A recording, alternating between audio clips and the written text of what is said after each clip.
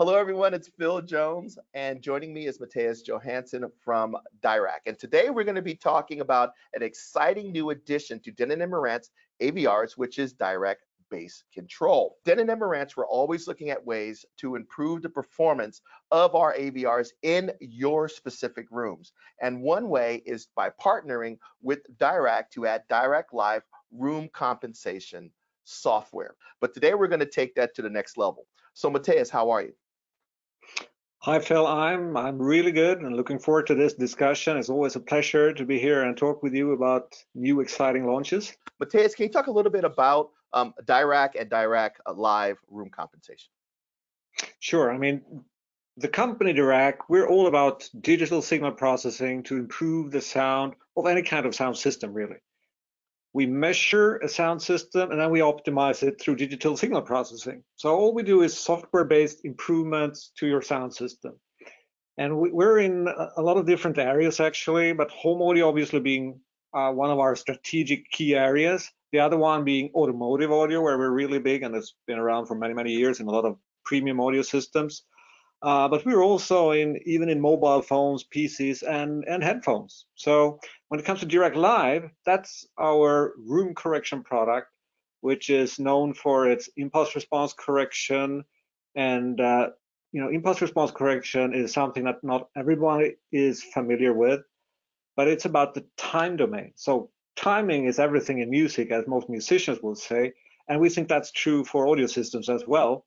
So the impulse response is measuring what happens when you send out an impulse to the system, like a drum beat. And what happens is it gets smeared out. So with impulse response correction, we're trying to make that as distinct and tight as possible. And that brings out another level of realism into the audio. And it brings out much better imaging and so on. So in addition to that, we of course do the frequency response correction. So we take a number of measurements around your listening area, and then we correct both impulse responses and frequency responses. That's what Dirac Live room correction does. Yeah, so we had covered this in detail in a previous video that we did back in Japan when we first added Dirac to our Denon and Marantz AVRs. But the goal is to continue to improve the performance of, like I said, our receivers, because you can have the best receiver, you can set up your speakers in your room perfectly, you can even treat your room with room treatments, but you're still going to have to apply some room compensation if you really want to fully optimize your experience. You do have to pay for this additional upgrade on top of Dirac Live. How big of an impact does this make on audio performance? I think it's a really big impact, actually. It's one of those difficult areas that people don't quite, I think, always appreciate. If you have a subwoofer, and especially if you have more than one subwoofer, which is a great idea to have, it's very difficult to get them to sound right. And in most cases, they interfere a lot with each other because you might position them in various places in the room, and they interact with the room, and all of a sudden you have a lot of dips throughout your frequency spectrum. And your bass is nowhere near what you thought it would be because you bought these additional subwoofers. So what the bass control does is to optimize these together. It uses all-pass filters to make sure that these subwoofers together play optimally together to create that even bass response throughout the listening area. It's not just reaching the target curve on average, it minimizes the variations so that people sitting in different places in the room get the same bass impression, and that you really get that full bass extension that you thought you'd get with subwoofers. And that's a major difference. Your bass is gonna be much better than if you're just doing regular room correction in almost every room. So that's at least what we're hearing from users today, and what I'm experiencing myself. I was doing yesterday actually a 3 subwoofer setup in our rooms here, and I got really surprised in a negative way when I just looked at the measured response after just having done a regular room correction, 3 subwoofers, looking at the frequency response in the bass. It added up destructively. You had so much interference, so actually I lost bass. I had less bass with the 3 subwoofers than with 1. And that's not really the intention of having 3 subwoofers.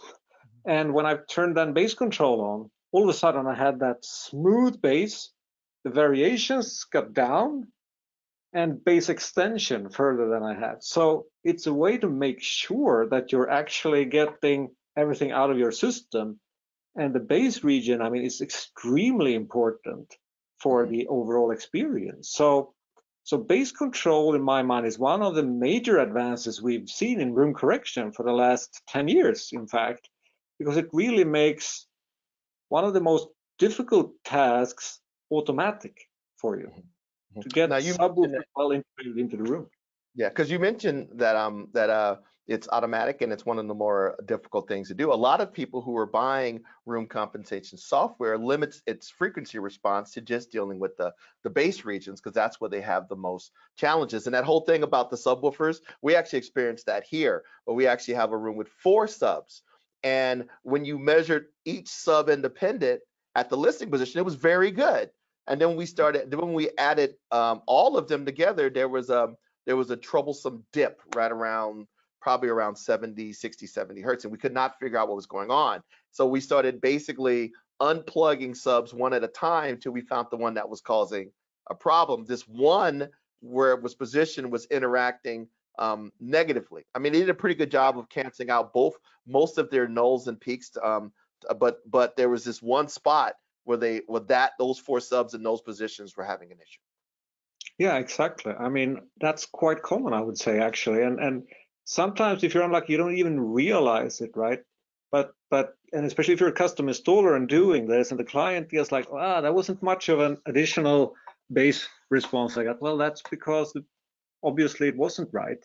And it's not enough just to align them in time and amplitude, which you might say, you might think that, okay, I make sure, because I do that with a room correction, make sure that the timing is correct, but it's about how they interact in the room. So we use all pass filters in the bass region to make sure that they sum up coherently in the listening position, and also evening out the variations across the different listening positions, which is another major thing with having more than one subwoofer.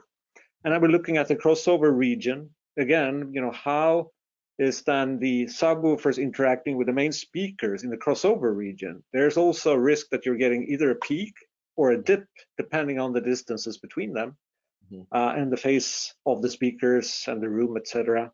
So we're also using all pass filters to optimize the whole crossover region. And in addition to that, the third thing, between the left speaker and the right speaker in the bass region. Because if you look at like a movie or whatever, the mono material and the bass region of the mono material needs to sum up in phase at your listening position. If it doesn't, you're going to get a hollow sound somehow. It's not going to sound good. You're losing energy. So we're dealing with that interaction as well in the crossover region. So there's a lot of things going on there in that crossover region. Subwoofers is such a great thing to have in your system because it really extends the bass performance of your speakers if you get it right. And that's where bass control comes in, to make sure that you actually get it right and that you can see the results and visualize them through the measurement. So I think this is an exciting development, and I look forward to hearing all the feedback from hopefully very happy Denon and Marantz customers down the line to start using this. Because there's 2 parts, like you said, to bass before we leave, and that is the fact that it has to be deep and it has to be tight. We've done demonstrations where the bass went super low, but it was muddy.